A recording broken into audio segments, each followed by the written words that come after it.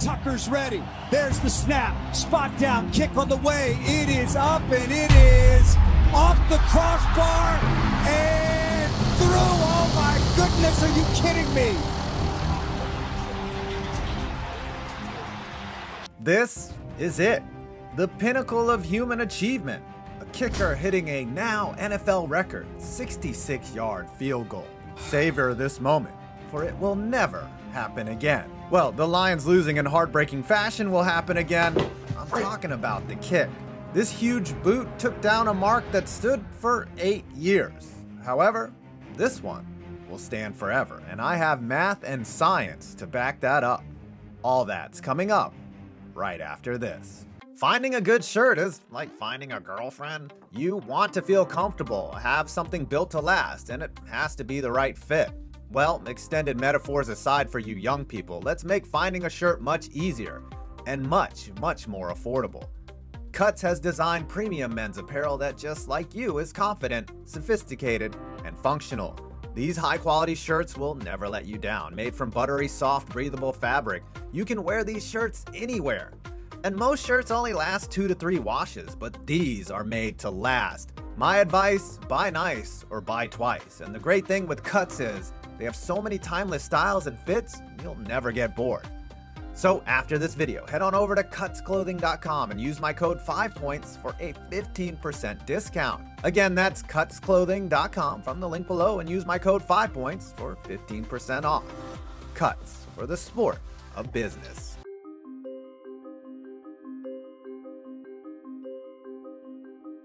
Before we can understand how this record will not be broken, we have to break down how it was set.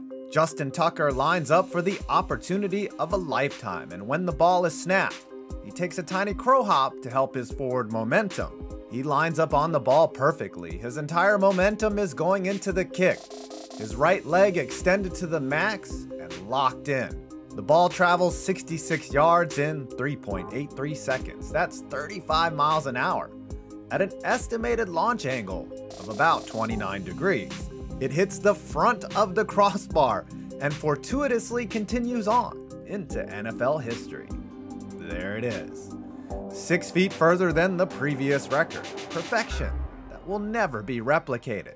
Now we'll break down why all those numbers I just said are so important, with a little help from a video by Mark Rober. Hit it! Go, baby, go!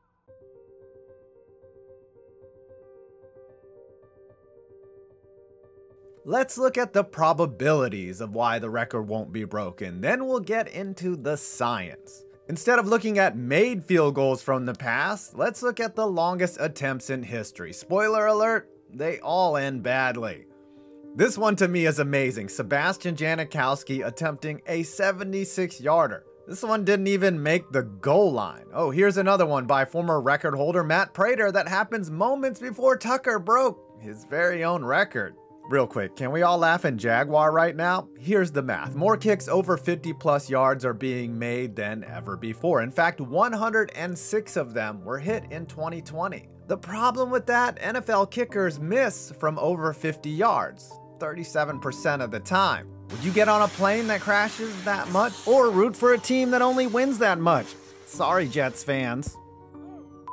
Last year's longest field goal? 61 yards by Jason Myers. Guess what? That was the only one hit over 60 yards. The point is, coaches don't really trust their kickers over 50 yards, and with good reason. And 60-yard kicks, they are rare. Really rare. Only 10 were attempted last season, 3 of those over 65. That's only 0.33% of all 915 field goal attempts that were even tried in 2020.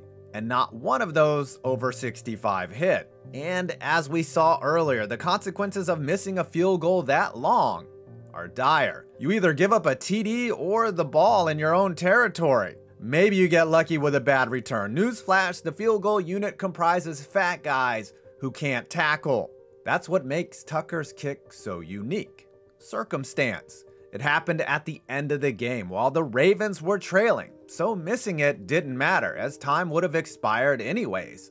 The Ravens were desperate, and only necessity would even allow a coach to try that kick. More importantly, it was Justin Tucker. Most kickers in the league don't have a career long of over 60, and few are as trusted as Legatron. You're not going to even attempt that kick with Younghoe Koo or that kicker who named himself the Money Badger. That guy kind of sucks. So mathematically, just attempting the 66-yarder was extremely rare, and nothing is going to change that.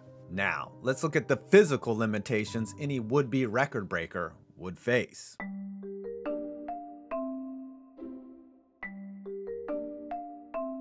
Earlier, I mentioned a video by Mark Rober that was going to help us break this down. Ironically, it features the previous record holder, Matt Prater, in which they use a machine to kick field goals really far. In the vid, Prater keeps moving back further and further and actually hits a 65-yarder. It's also ironic that it was filmed in Detroit. But then they move back to a 70-yard attempt.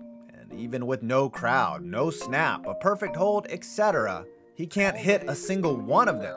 It appears there seems to be a physical boundary. This video by Wired, though it's about baseball, talks about the physical limitations that a baseball player has when approaching the record for fastest pitch. There are more injuries, and part of the problem is that more pitchers are throwing at top velocity and constantly throwing at top velocity, and the body can only take so much.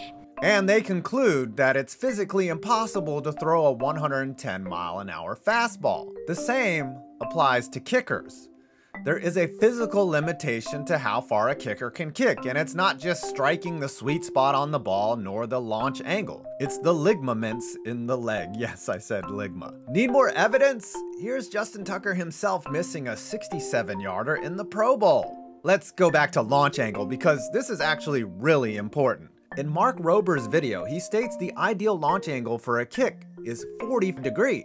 But by my estimation, using markers on the field as a guide, Tucker's kick goes off at around 28 to 30 degrees. That's much lower than 40, obviously, but it's a testament to how freakish this one kick is. Usually low launch angles on long attempts go into the line or get blocked, but you can see that Detroit got their hands up well to the side of the kick and wisely didn't send anyone in to try and block it. Dan Campbell was convinced, like everyone else, that there was no freaking way this kick was going through. Should have stopped that 4th and 19, Dan. And let's circle back to something crucial we saw at the beginning of the video. The kick hits the freaking crossbar. Out of all the things to go right, this one is the most crucial. Tucker had to extend his leg through the ball perfectly, hit the ball at the perfect place 2 inches above the ground, then get the launch angle just right so it didn't hit a blocker or his own line, but high enough to get there, and after every obstacle in the kicker's Ninja Warrior course, the ball hits the front of the crossbar and bounces over. Only one part of this is repeatable, Tucker's kicking motion, but the luck part, the sheer audacity to even try the kick, and then have it literally travel the minimum distance to even be a 66-yard field goal and not doink a la Cody Parkey. Well, that means that the football gods absolutely love Justin Tucker and really hate the Lions.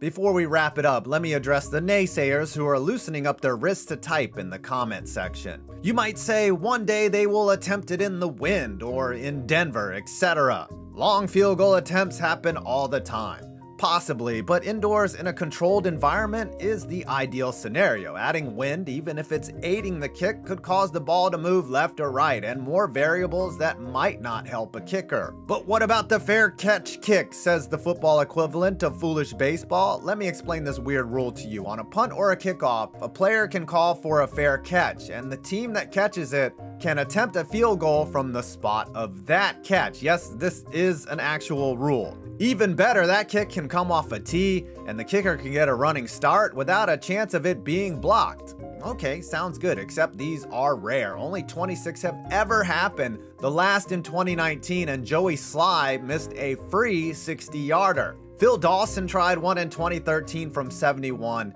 and missed badly. Plus, these are just like a kickoff or field goal. They can be returned. So, no. Now, a real football nerd might bring up the 69-yard field goal, nice, in 1976 by Abilene Christian's Ove Johansson. Well, he was wind-aided, was allowed to use a kicking block, and it's rumored that the ball may have been filled with helium, as back then kickers could have their own special balls. And thanks to Tom Brady, none of those shenanigans are ever happening again. So in conclusion, appreciate Justin Tucker's magical kick. It had everything go right, and it still barely made it through. So until they allow robot kicking machines, this record will stand forever. Sorry, Lions fans. Tucker's ready. Hit it. There's the snap. Spot down. Go, Kick on the baby, way. go. It is up and it is off the crossbar and through. Oh my goodness, are you kidding me? Well, I hope you enjoyed this video. Please leave a like, comment, and subscribe. And if you live under a rock and have never heard of Mark Rober, please go check him out. Easily one of my favorite YouTubers. Definitely one of the all-time greats. I'm 5Points Vids, and you made it to my next video. And my next video is not Justin Tucker's record will surely be broken. I really believe that it won't. Peace.